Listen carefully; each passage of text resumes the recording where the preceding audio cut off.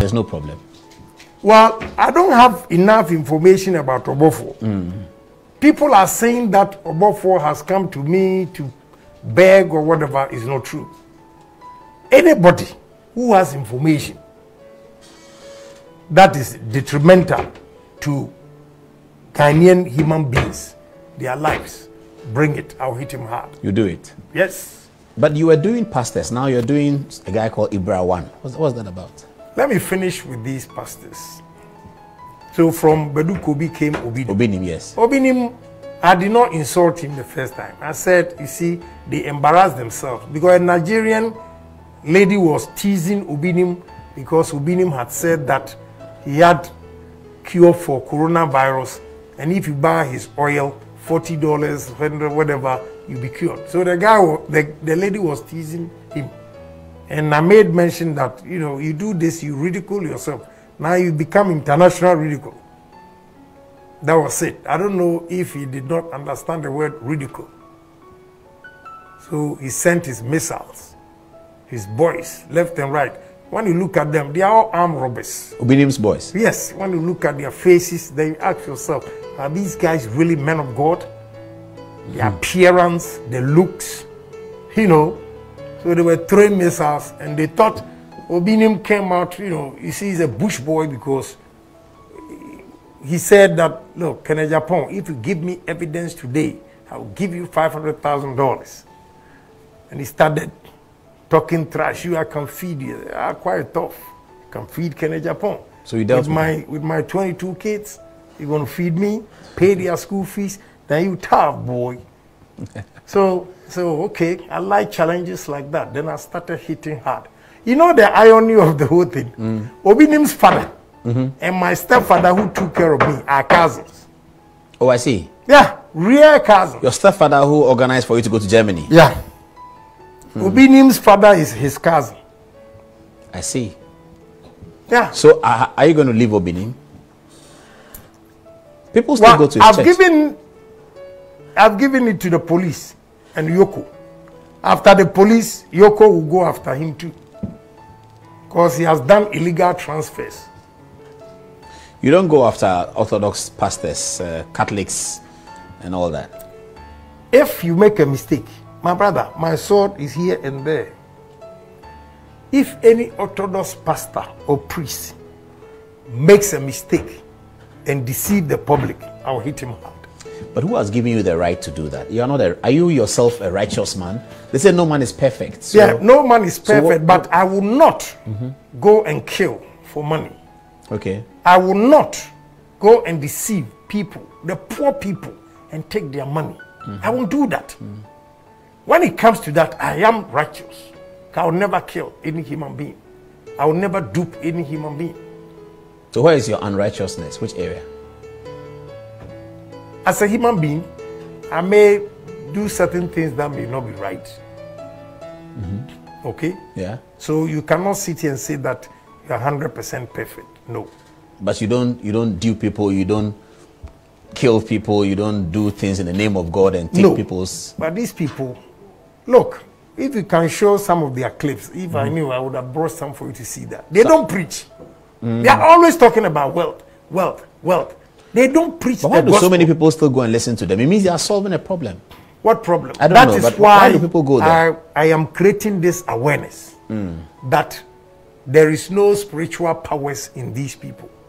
First of all, anybody listening to me, get it straight today that if these so-called pastors who indoctrinate you and tell you that they have seen something wrong with you, you can't have a baby, you can't have this. If indeed they are right, they can see what is wrong with you. Why didn't Obinim see what was coming against him? Yes. Why didn't Nigel see what was coming? Get it straight here. They use their brains to dupe you guys. They don't have focus. Nothing.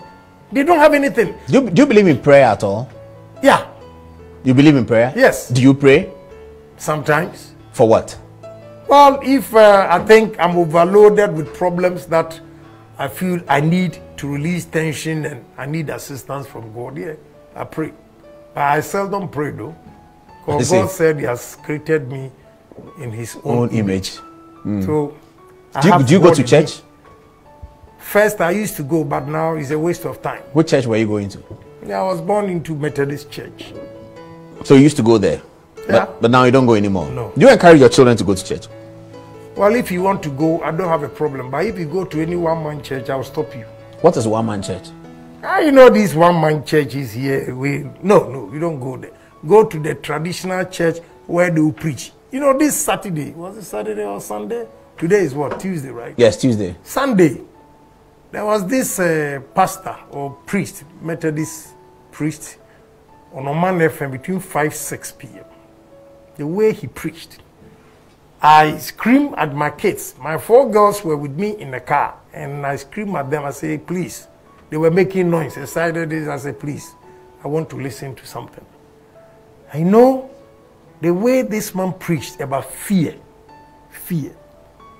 This is the exact thing fake pastors are using to dupe people in this country. The fear. They create fear.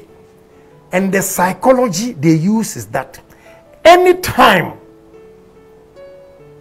the gentleman here will come to me with his problem, right there he has fear. So what I have to do to dupe him is to create more fear. More fear.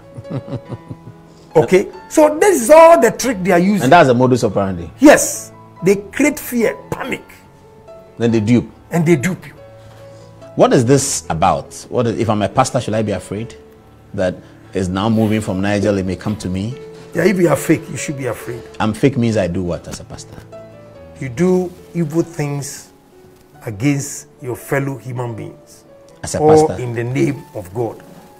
Yes. Okay. So any pastor who is fake doing evil things in the name of God, they have to be worried. Because I'll come after Where do you get the information from?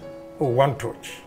One touch means what? Now, let me tell you how I started the whole thing, and now it's coming from everywhere. Yeah. You know, I first picked on Badu Kobi. First, he insulted women, Fanti women, Ashanti women, women, and I blasted him. That was over. But I was watching the guy consistently. He doesn't preach, only insulting Akufo-Addo. So I checked, what is wrong with this guy? I really want to know. Does he have a problem with President Akufo-Addo? So I started digging him. So one day, I was talking to a young man. Said, this Badu Kobi. I said, oh, Honorable, I know him very well. All his cars that he's using are stolen cars. He doesn't even pay duty. I said, I'm interested. I started talking to the guy. He actually took me to his house to show me where he lives and all those cars. So you have time like that? Oh yeah, I have time. Okay. I have time. I don't want to make a mistake. I don't want to make a mistake. You see, reputation is hard to build. So you cannot just use a second without evidence to destroy somebody's hard-won reputation. So I make sure I do my investigation. When I'm hitting you, I hit you hard. So I went there, checked the house and everything. You know, the wall is a bit high, so you cannot even see. But we managed to see some few over there. Okay. Then we left. Now I have a hint. Then the guy brought those boys who changed the chassis numbers. To you? Yeah. You paid for it? No. Because they themselves were scared that this guy, if he starts something, we are all in trouble. So they had to come and confess to me that when you go to his house, this car, they've changed the chassis number. This car, they haven't paid the duty. You know. So I was gathering it. Then I hit him the first one. I didn't tell him that I know those cars. Yeah. And he came to brag that he has a Rolls Royce with some stars in this and that, talking like, so okay, now let's go. I hit him the second one. That you do stolen cars. So I called the security. Say, let's go there. That time he had packed some of them. He moved the cars from his house to park them at where the ministers used to stay. Sakumono Flats. Right. He went and inspected all those. So we told the security agents and they picked. And the guys, they had hinted me that, look, these guys, he hasn't paid the duty.